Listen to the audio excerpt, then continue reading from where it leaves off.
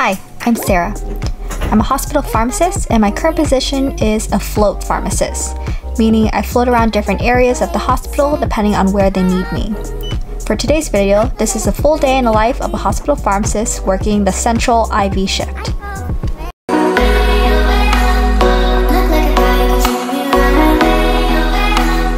So I usually set my alarm for 5.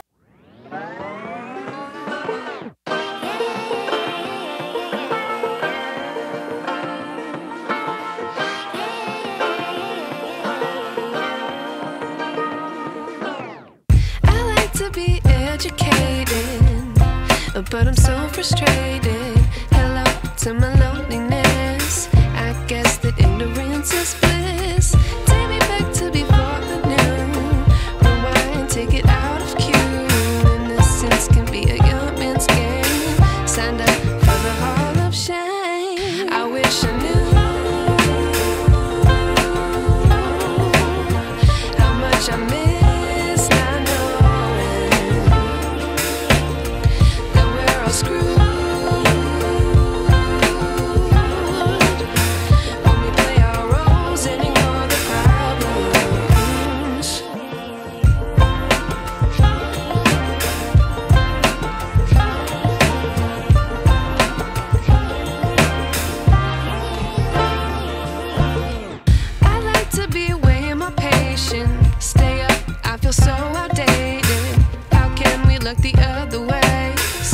Out, but the sky is gray.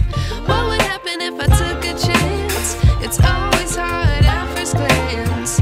I don't wanna, but I know I gotta do it. The truth is hard to swallow. I think I'll chew it. Between the hours of 7 in the morning and 8 o'clock in the morning, I'll be verifying all the inpatient orders for the entire hospital, complete any prior auth drug requests from the providers, and complete any pharmacy consults like vancomycin or TPNs. At 7:35 is our inpatient huddle, in which all the pharmacists in central pharmacy and all the technicians and our supervisors meet in the morning. We'll go over anything pertinent, like any medication shortages that we need to be aware of, any inventory issues that need to be resolved, if there's any call-outs.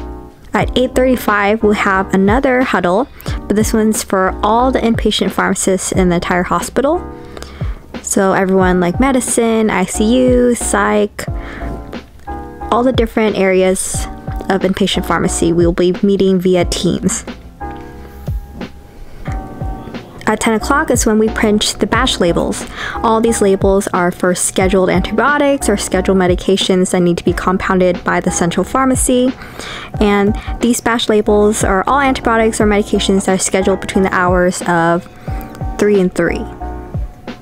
So 3 p.m. and 3 a.m. So we'll prepare all those labels and have the technician make the medications, and I'll prepare the ones that are easy pre-made bags that I can just slap on the labels. And then we'll send those out. Now, in addition to time-sensitive tasks, there's also tasks that we have to do throughout the day. So for one example is chemos. We are in constant communication with the Heme-On clinic, and they will tell us via Teams when a patient arrives to the clinic and we need to make the infusion in a timely manner. So first I'll print out the label, print the calculation sheet that helps the technician, make the correct calculations and what to input, and helps me check it correctly too. Hand the label and the calculation sheet to our technician, grab the vial if they don't have it already in the IV room, and check to make sure that they compound it correctly once it's done, and then we'll have our Heme-On tech deliver it. Periodically throughout the day, we're also interrupted with constant phone calls. They can be questions from nursing, they could be questions from the doctors, figuring out how to order a medication, or if there's any issues like a crash card's been used and needs to be replaced, so we'll triage those issues. Also, periodically throughout the day, we'll be checking anesthesia trays. Those are checked daily, so our technician would go to the OR, and if there's any used trays, they'll bring it back, replenish the supply, and then we have to check and make sure every single medication that they restocked in there is correct, none of them is expired, and that they are all correct medications that should be in the OR trays. And like I mentioned earlier, the crash carts. So if patient codes and a crash cart has been used and opened, we would have our technician go and grab the used crash cart, have that replaced, and bring back the old crash cart, replenish everything. And again, for us, we have to double check the work and make sure that it was everything is correct and nothing is expired in there. And around 12 is when I usually take my lunch, and the day ends at 3:30, which I love. I love ending the day at a pretty decent time. It's very early, the sun's still up, still a lot of time to get things done. Sometimes feeling in a good mood, I'll just stop by Trader Joe's, go on a Trader Joe's run, get myself some flowers, do a little grocery shopping. By the time I arrive home, it'll usually be about 4 p.m. and between the hours of 4 to 6 is when I'll just relax, maybe eat a snack or two, edit some videos, or just watch some YouTube and TikTok and relax. And 7 to 8 o'clock is when I go to the gym.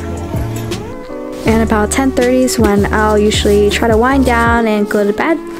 And I try to make myself read a few chapters of a book at night. So currently I'm reading Atomic Habits. I highly recommend.